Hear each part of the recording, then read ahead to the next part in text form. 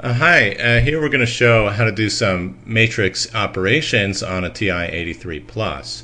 Now, I've already defined some matrices on this calculator which I can access by the matrix button, and you'll see that I have defined A as a 3x3 transition matrix, B as a 3x1 vector, and C as a 1x3 vector. Now, if we want to see what A looks like, I can select A, press enter, and there it is, something that looks like a transition matrix.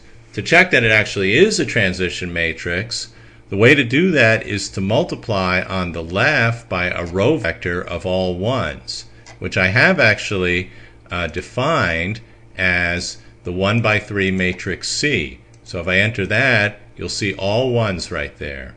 And so now if I select C, like so, and then select A, so this looks like C times A, the result is going to add up each column of A, and when I press that I see that all the columns add up to 1 again, so I know that it satisfies the transition matrix condition.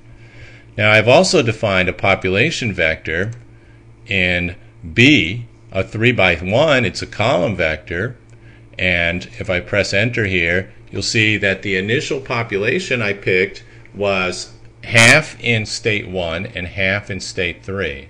And to see what the population after 1 unit of time, let's say that's a year, I multiply by the transition matrix. So I'll select A times B, and that will be the population next year.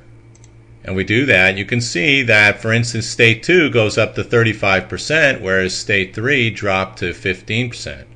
And now if we want to find next year, I can do the same thing, and what I'll do is I'll take the previous entry I did and edit. I'll use the arrow keys, and I'll plug in a caret 2, and now I have to enter B again, which I'll select. So now I have A squared times B, and I get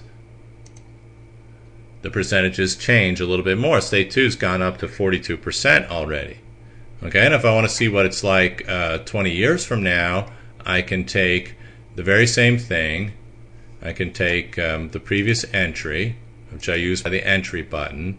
I can go back by the arrow, press insert, and plug in a 0 there. So now it looks like A to the 20th times B.